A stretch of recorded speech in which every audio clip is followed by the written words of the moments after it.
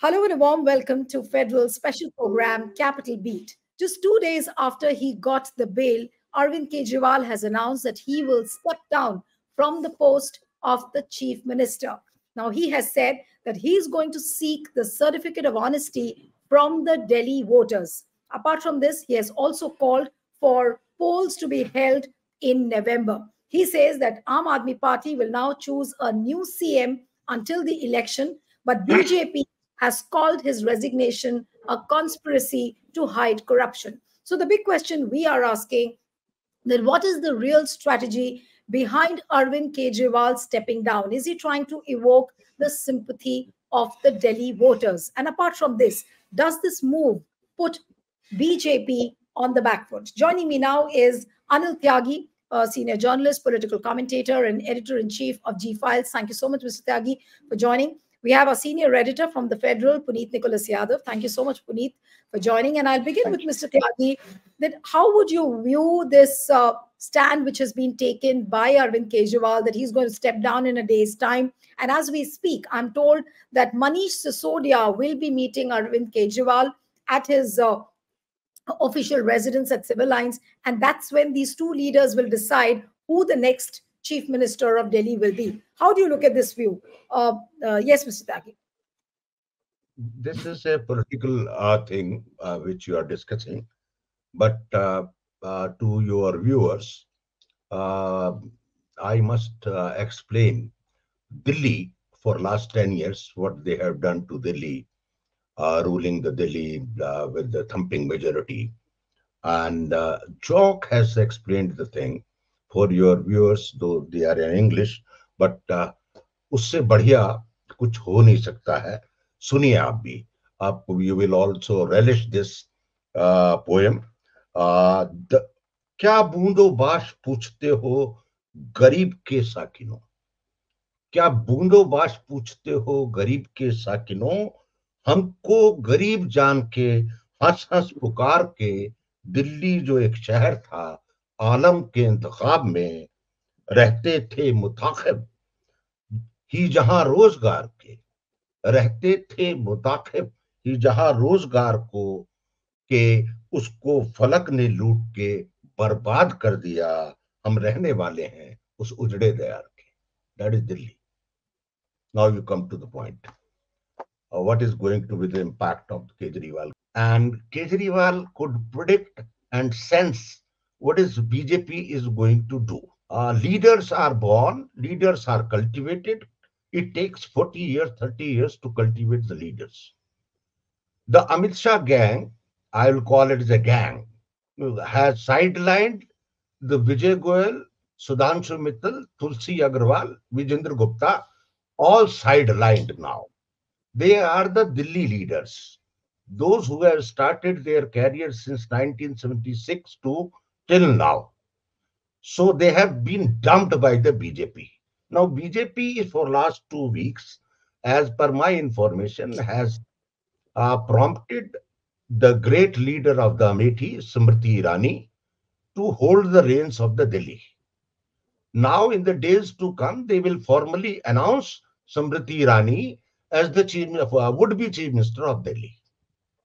Oh. Now Kejriwal does not have any local stand-by. Kejriwal has got a catch-22 situation. Is this 100% true news that Smriti Irani probably will be made the chief ministerial candidate of BJP?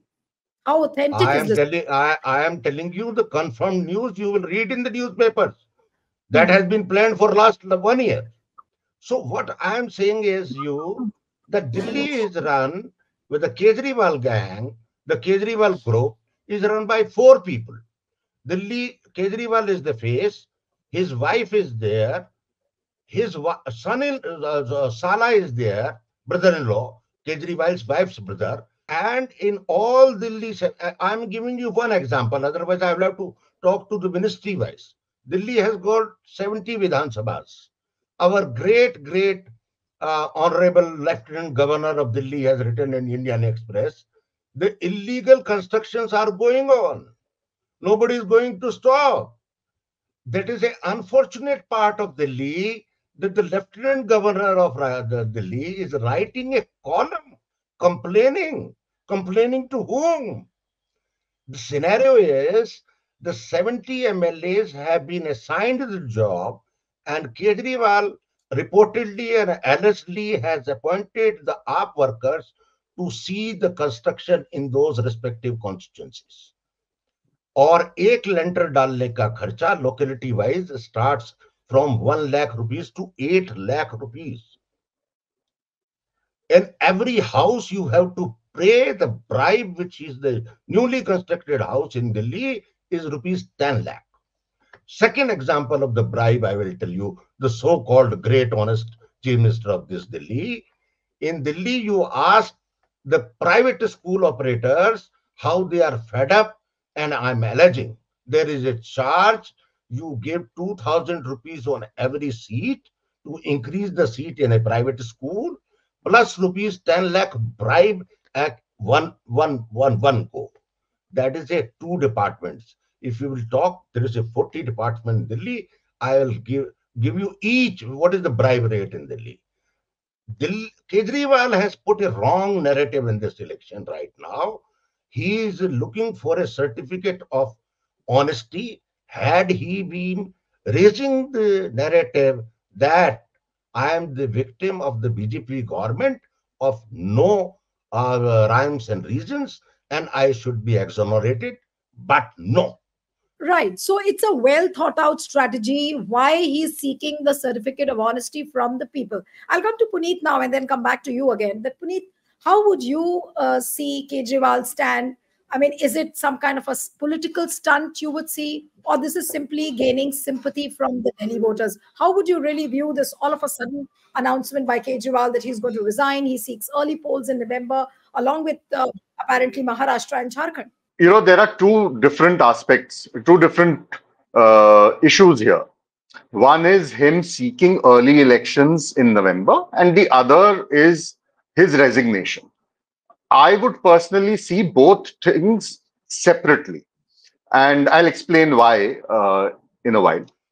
But as far as the resignation is concerned, Arvind Kejriwal is somebody who understands political gimmickry very well.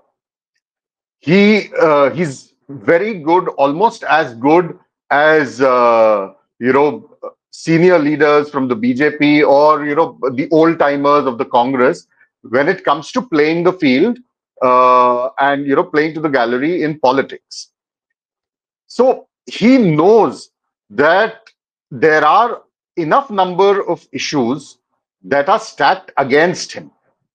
If he goes into polls, as per schedule or earlier, irrespective of that, there will be attacks on the liquor policy issue. There will be attacks on various other failures of his government. And there will also be some element of anti-incumbency. All kinds of issues will come up. So what do? You make the election like nationally for the last 10 years Modi had done, of Modi versus who. In Delhi, you do the same with Kejriwal versus who. You bring Kejriwal front and center of your strategy and take this high moral ground. So I would say that this decision, in a nutshell, if I have to describe, it'll be maybe 4, 5, 6 points that I think he aims to achieve.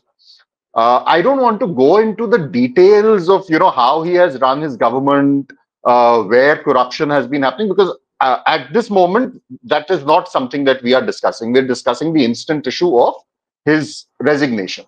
So those 4, 5 points I'll quickly relate to you.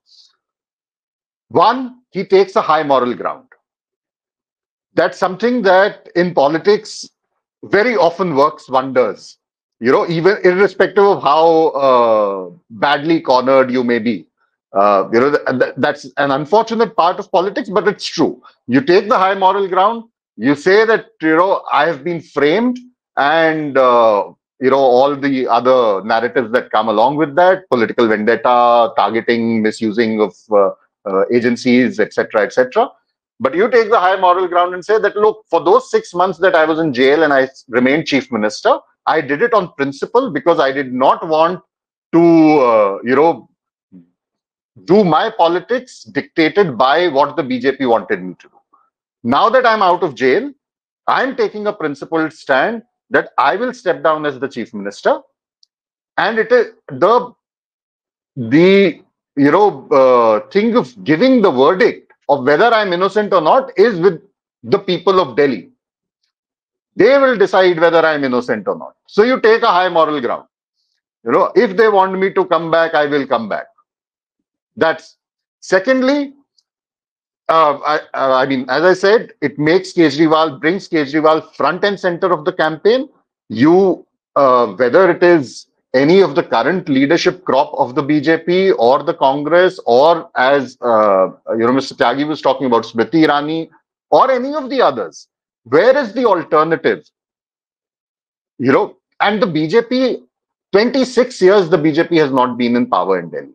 Out of those 26 years, 15 years they controlled the municipal bodies. Despite controlling municipal bodies, despite for the last 10 years sweeping the Lok Sabha elections, they've not been able to come to power in the state assembly. They've not got the leadership chops for it. They've tried all kinds of people, from their old guard back in the day, from B.K. Malhotra and Mukhi and Madan Lal Khurana and all of them. Sushma Swaraj, of course, served briefly as chief minister. Then Kiran Bedi, then Harshvardhan. All of them they've tried, and none of them have been able to deliver Delhi to them. And quite frankly, I don't mean any offense to them, but people like Vijender Gupta, Viren Sachdeva, Harish Khurana, it is just not in them to deliver Delhi to the BJP. It's as simple as that. So you bring Kejriwal front and center of the campaign. That's the second point. Thirdly, it also averts president's rule, which many in the Aam Aadmi Party who I had been speaking to were a little edgy about, and very recently the BJP state chief had written to the lieutenant governor asking for president's rule, and that recommendation had been sent from the LG office to the president. But this aspect I'll touch upon in greater detail later, because there is a catch here. Even in what Kejriwal has done, he perhaps as an afterthought, he might realize the mistake he's made now, after he's done his consultations, or maybe he's thought it through. I don't know. Fourthly, it gives him time to counter the issues of anti-incumbency against his government. Mind you, he's been in power with an absolute majority for 10 years. There will be anti-incumbency in certain quarters, although I personally believe that the Aam Aadmi Party is still much better poised than the Congress or the BJP in Delhi. And it is not a comment on their performance. It's simple politics, electoral politics, emotive issues, his, organizational issues, all of that. Fifthly, Puneet, I'm just intervening you to make this discussion very interesting. See, the paradox of the electioneering is not in Delhi. That is happening in USA also. The John Pop has said to the all Americans, choose the lesser evil. What an unfortunate thing in the world. So when we are talking about Delhi, we are talking about the lesser evil choice. Now you I agree. I agree. And then fifthly, it gives Kejriwal a lot of time, or at least some an extra time to mobilize, to be with the people, minus the trappings of being the chief minister, be among the people, mobilize his cadre, mobilize his support base. Manish Sisodia, ever since he's come out of prison on bail, he's been doing the same. He's been doing padyatras on a daily basis, and that's part of the AAP strategy to mobilize, remobilize, revitalize, reinvigorate the cadres. And finally, it allows Kejriwal to take the battle to the BJP on his own terms instead of fighting the battle on the BJP's terms. So as far as the question of resignation is concerned, these are the 6 ways in which I specifically look at it. Now, on the other aspect, as I said, there are, you have to look at early elections and resignation separately. Now, to me, to my mind, this whole talk of early elections is a bit confusing, to be honest, to me. Because what has Mr. Kejriwal said? He has said that he wants elections to be held in November alongside those of Maharashtra and Jharkhand. But does he have the power to get those elections conducted in November? He does not. That is the prerogative of the Election Commission. He may recommend that I want it done this way. But do you think the Election Commission will take his diktat? That because the Delhi Chief Minister has said, we will do it in November, December. Puneet, legally, he can only resign and dissolve the assembly. He cannot dictate, he cannot recommend anything. That prerogative lies with the LG to recommend to the Election Commission that election should be held as per the convenience of the Election Commission. That's all. That is the legal status. Yes. So, to add to that, what I was saying is, secondly, even if he wants elections to be held in November, he will first need to recommend dissolution of the assembly. You cannot have early elections without the assembly being dissolved. The assembly will have to be dissolved. He has not said he is going for dissolution of the assembly. So without dissolution of the assembly, how do you go for early elections? Right. So I think that has been planned. Ram Nivas, the Speaker of the Assembly, has gone to his home, and they are calling, I think, one-day session of the Assembly, and where the Kejriwal will brag for 1 hour and create a narrative for Delhiites. That is being planned. That's what they are doing. Okay. Well, we'll have to wait and see whether that happens, because Saurabh Bhardwaj is on record, and so is Atishi yesterday. And I spoke to Saurabh just before logging in here also, and he said that as far as I know, we'll meet Mr. Kejriwal later in the day and discuss this further. But as of now, the information we have is that we are not going to ask for dissolution, because if we ask for dissolution, we will throw the ball back in the BJP's court and give an advantage to the BJP, because once we do that, it gives the Lieutenant Governor enough reasons to cite constitutional crisis and maybe recommend President's rule. President's rule can go on for 6 months. It can be extended further. And this is what Saurabh told me, that look, we had made that mistake in 2014. We don't want to make that mistake now. So, but then it's still a very fluid situation. So I would not want to say with definitive this thing that this is going to happen. And, I wouldn't want to give a ball by ball account of, what is going to happen at 5 o'clock, what will happen at 4:30 tomorrow when Kejriwal. We'll see how it unravels. But these are broadly the 2 issues which I think are playing. Right. One quick question, and then I'll come to Mr. Tyagi. That now this move surely appears to be putting BJP on the back foot majorly. Don't you see it that way? It does. BJP will seem to be at a crossroad. Or you think that I would say that yes. I mean, you see, it all depends on your political reflexes as an organization.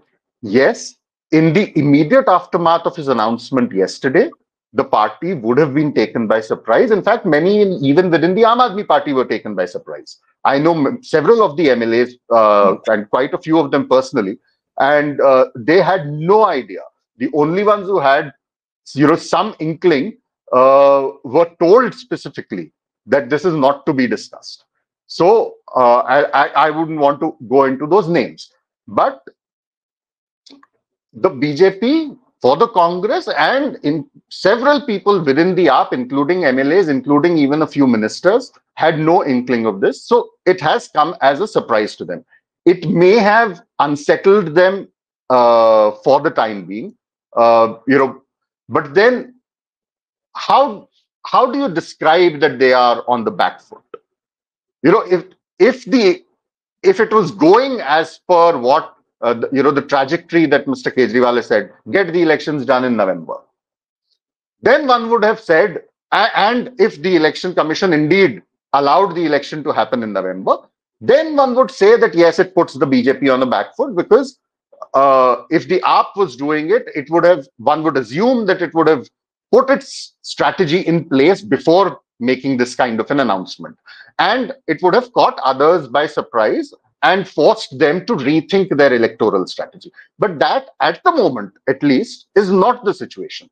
We do not know whether early elections are happening. We do not know whether they will happen in November or they will happen as scheduled in the first week of February. So the BJP, it all depends on their political reflexes. How do they react to this situation? What is their counter strike? Because, it's politics at the end of the day. Don't think that because Mr. Kejriwal has moved a certain, pawn on the chessboard, his opponents are going to just sit still and not have a counter strike in mind. They will also have that. It may fall flat. It may work. We don't know. But I think it was a very momentary setback, and the parties will have some kind of a counter strategy in mind as things unravel. Right. Now, Mr. Tyagi, I was listening to what Puneet was saying, that, many people were taken by surprise when Kejriwal made this announcement of stepping down. And I'm sure there will be several others who mustn't have liked this move as well.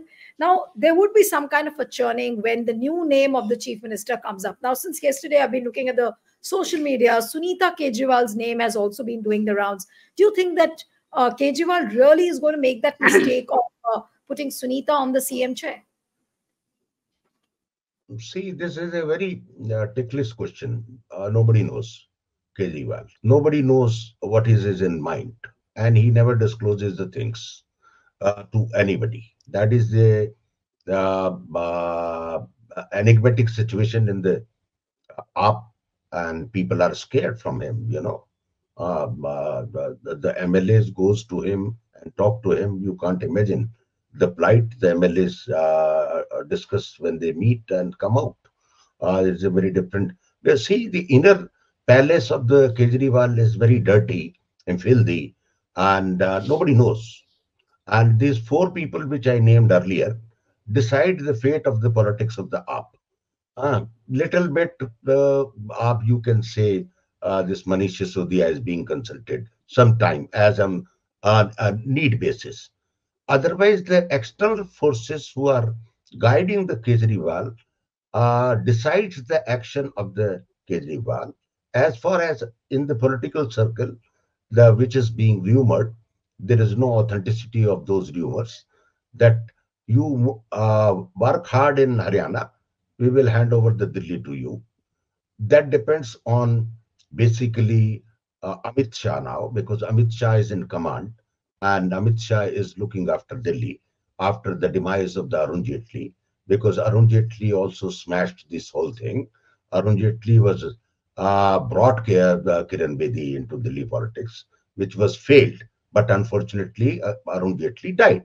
Now the new protege of the Amit Shah is Smriti Irani. Smriti Irani is working hard for last 10 days. 10 days. She is moving. She yesterday also had the Mohalla meetings there, and the things are moving. Now come back to your question. What Kejriwal do? There are two aspects. If he chooses his wife, that is one and the same thing. That will not give a right message as per my thought process. Puneet maybe agree or disagree. If he chooses the Atishi. Atishi, the actually the problem with the Kejriwal is there is a trust deficit among the colleagues. So what Atishi will do, nobody knows. Atishi is a woman to be watched very carefully. She is calculatedly in the absence of Manish Sisodia, Sanjay Singh, and Kejriwal. And That apprehension has been realized by Kejriwal's wife. That is why Kejriwal's wife was tapped into the all opposition unities. And if you recall, Raghav Chadha was also absent from the whole. He was in London, settling with our great friends, boys, those who are working there, Canada and London. So this is a Kejriwal knows he is trapped, but he has good advocates, good friends and foes. They are in the system. I'm not naming other one because he is in a very deep system there in this. As there is no, don't think there is a break between the of the lines between Kejriwal and the BJP. No. Third aspect in which we are just missing in this whole debate is the Congress party. Congress party, number one, does not have the leader. Congress party has got the leader Ajay Makan. Ajay Makan is rescuing himself from entering into Delhi politics. He thinks he has become too big. He is the national treasurer and the Rajya Sabha MP from Karnataka, and he is the blue-eyed boy of Rahul Gandhi. Whether Rahul Gandhi will be able to sacrifice Ajay Makan in this election for Delhi leadership or not, that has to be seen. That is more important. Number two, that has to be seen whether the Congress or AAP goes for alliance.